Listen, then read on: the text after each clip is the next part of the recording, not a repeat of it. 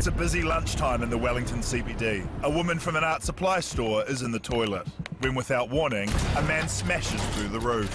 Dazed and confused, she returns to work, only to learn that that man was Arthur Taylor, a dangerous criminal, an alleged psychopath, who had just escaped police custody with the help of an armed gunman.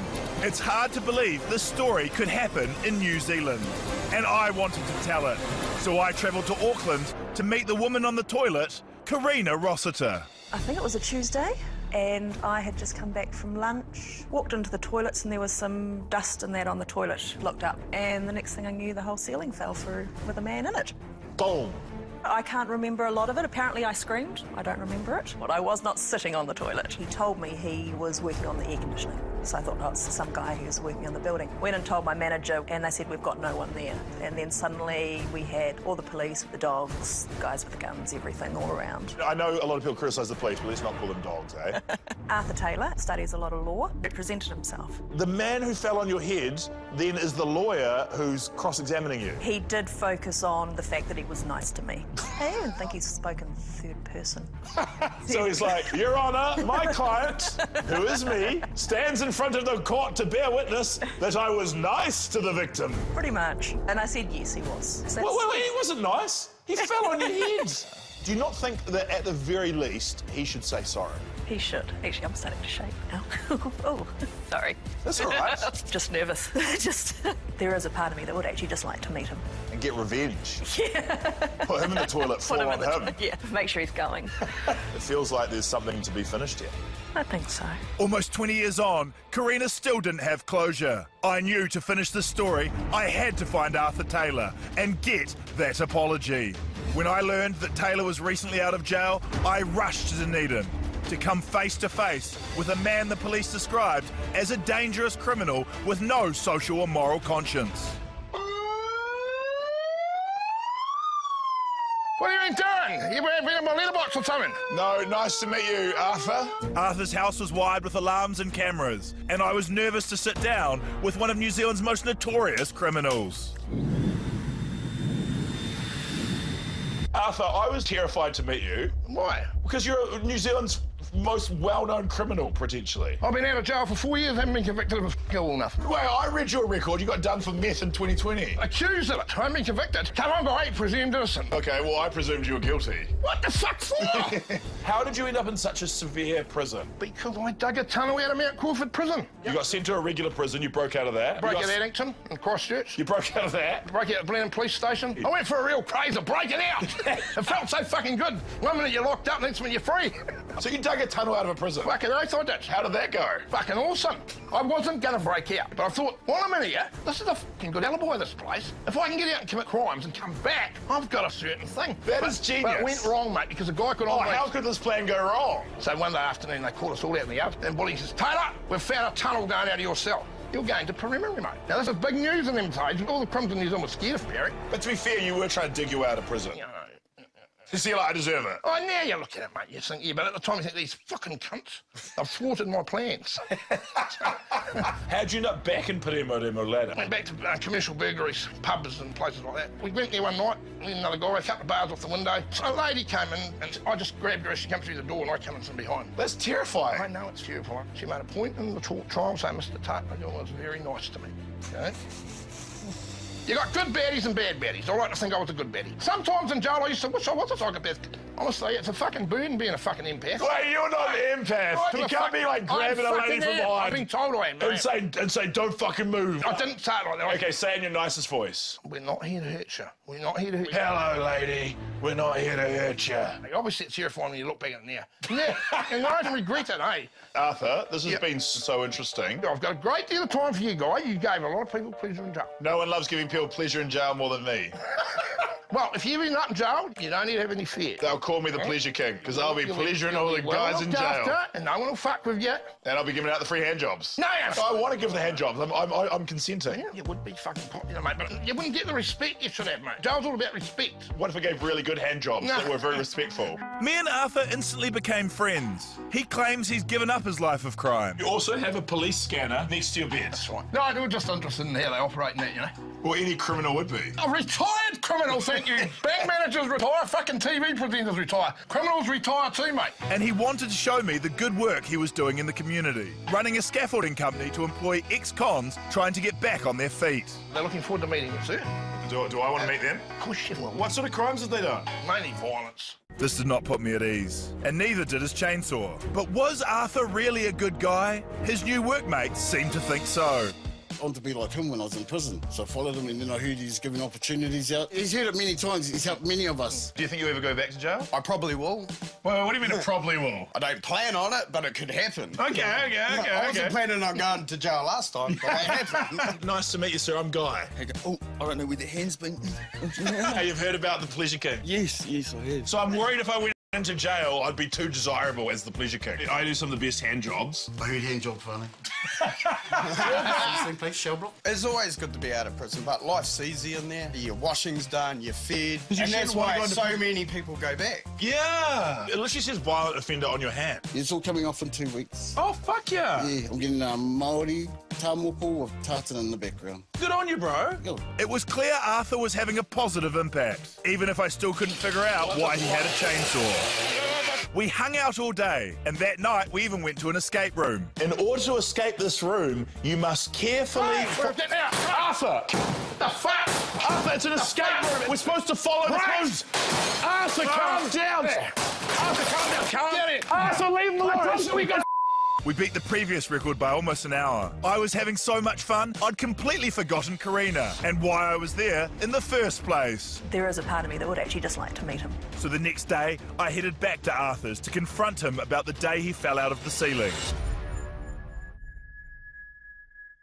I needed to get Arthur Taylor to apologise for falling through a roof onto Karina Rossiter and discover how he escaped the handcuffs of 2 policemen with the help of a gunman. When that car pulled into the underground basement and parked and the 3 officers got out with me, cuffed between 2 of them, that's when the gunman appeared. Out of fucking nowhere. But you hired the gunman.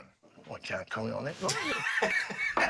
Did he get away? What's he got away? What's that guy's name? Money Royal. Very convenient you know his name when you had nothing to do with that man. He's an old mate of mine. Yeah, I know, I fucking caught you. Were you a bad man at this time? I was a man that, you know, had a job to do, and I had to... Wait, what was your job?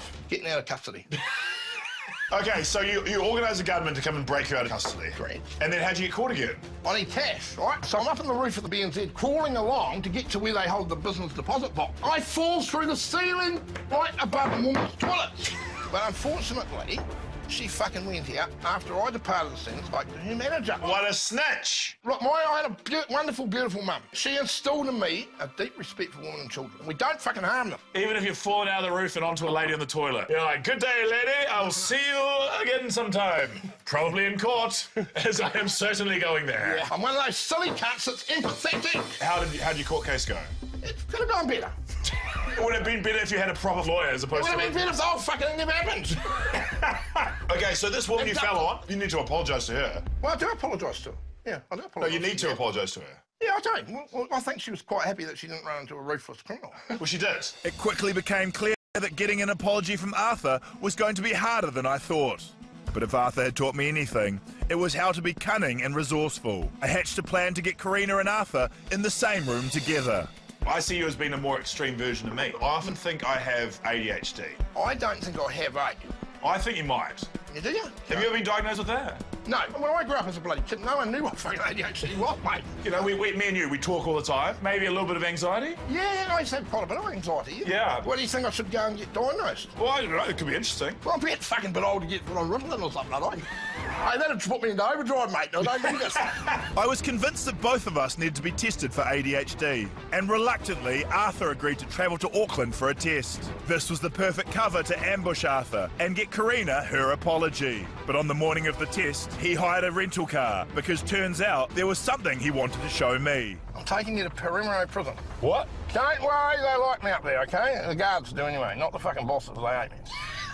Well, those are the ones you got to worry about, the bosses. Well, stop. Fuck, that was scary. The car was coming right at us. Doesn't matter, we were right. You didn't even come within 10 metres of us. There was a truck right there. I didn't see the truck. Was that coming? You didn't see the truck. That was what I was worried about. What do you think I was worried about? I've driven with so many weird people. I've driven with the mongrel mob. You can't say I'm worse than the mongrel mob. You are. The mongrel mob is a great driver, to be fair. What do you think of the mongrel mob? Oh, there's only a few people, and I can count them on one hand, that I would think are truly evil fuckers. Where's Ray he? And Perry. Wait, that's where we're going.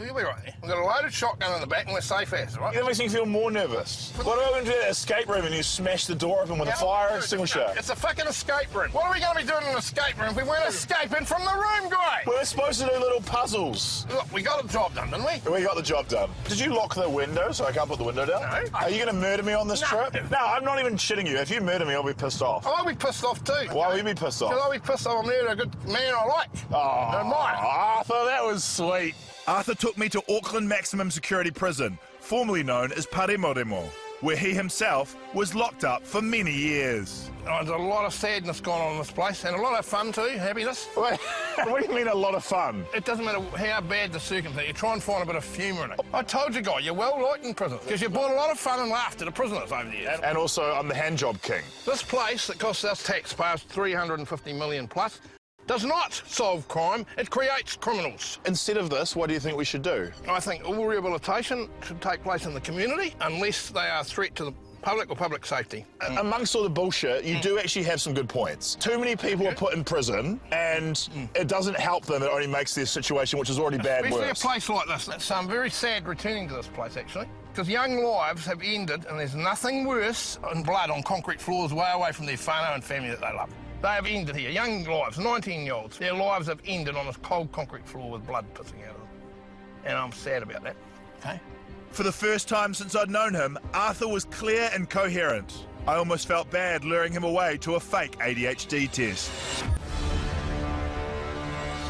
Escaped criminal Arthur Taylor has never properly apologised for falling through a bathroom roof onto Karina Rossiter. So I used the cover of a fake ADHD test to get them in the same room and force Arthur to apologise for his terrifying surprise all those years ago. Now, there's a reason why I've brought you here to this place today, and that's because I would want to administer an ADHD test. I've been analysed by fucking every nut doctor you can imagine, mate, including Dr. Nick Wilson, the country's top expert on psychopath. He gave me a clean bill of health. Okay, well, today we're doing an ADHD test. Here we go. Question number 1. What's going on here? I've been through this before. Are you okay? I probably would have preferred a stripper jumping out of a cake. Guy, Hold on. Just. That's lovely. Take a seat. Good. Arthur, this is Karina Rossiter. Oh, This is the woman you fell on many years ago. March the 23rd, 2005. I think it was. Yeah, and that's why we've done this. This is a revenge falling. You don't need to do a revenge calling. I regretted it immediately, believe me. Because then I had to make an instant decision. Do I incapacitate this lady? Don't need to re-traumatise her. Karina, are you going okay? No, I'm trying to make an You're doing instant so. decision, and I can't do it. So I don't know what is more scary for you, falling through the roof or having to be in a room with fucking me and Arthur yelling at each other. Between the two of you. It's so pretty intense, far. yeah. It is worse, isn't it? Years ago you did this, you fell on this poor lady, and you never apologised. Well, I've never had the opportunity to apologise. Wait, no, what are you busy doing? Excuses. I'm sick of hearing your excuses. All right, Arthur, I think it's time to end it and to apologise. I apologise sincerely and for any distress, and well, I know you would have got shot, and and I just hope that we, worked out as good in the circumstances. I think so. Okay, and I appreciate that. Right, thank you. I really appreciate that myself too. That's really sweet, guys. That's really sweet. Thank you for bringing us together, guy. This was one of my greatest achievements. Group hug? Group hug. Oh, he's a big bugger, isn't he? He is. Karina had closure and Arthur was redeemed. And I guess you could say, my work here is done. I would never compare myself to Christ the Redeemer, but you have to say there's a lot of similarities. We're both big redemption guys. Don't grab my leg, Arthur. That's what they did at Nuremberg when they were hanging the Nazis. I guess you could say that I became the new, better Jesus, and I ascended into heaven.